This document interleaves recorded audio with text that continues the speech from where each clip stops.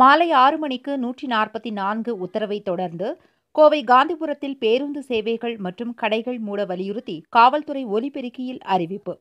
உலகம் முழுவதும் கோவிட் காய்ச்சலால் 3,81,598 பேர் பாதிக்கப்பட்டுள்ளனர். இந்தியாவில் 10 பேர் உயிரிழந்த நிலையில் 500க்கும் மேற்பட்டோர் பாதிக்கப்பட்டுள்ளனர். ஜனவரி, பிப்ரவரி மாதத்தை விட மார்ச் மாதத்தில் அதன் பரவல் அதிகரித்து வருகிறது. இதற்கு காரணம் தனிமைப்படுத்துதலில் காட்டப்படும் அலட்சியம்.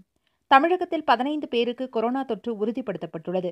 கொரோனாவின் பாதிப்பு தீவிரத்தை மாநில அரசு உணர்ந்துள்ள நிலையில் கடுமையான நடவடிக்கை மேற்கொள்ள தமிழக அரசு நேற்று வேகமாக பல முடிவுகளை அறிவித்தது. அதில் ஒன்று, மாநிலம் முழுவதும் இன்று மாலை 6 மணி முதல் 144 தடை உத்தரவு நடைமுறைக்கு வந்தது.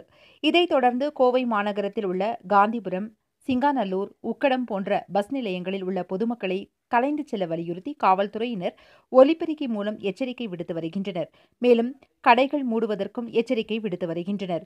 இதனால் பேருந்துகள் இல்லாமல் ஒரு சில பயணிகள் தவித்து வருவதுடன் கடைகள் அடைக்கப்பட்டு வெறிச்சோடி காணப்படுகிறது.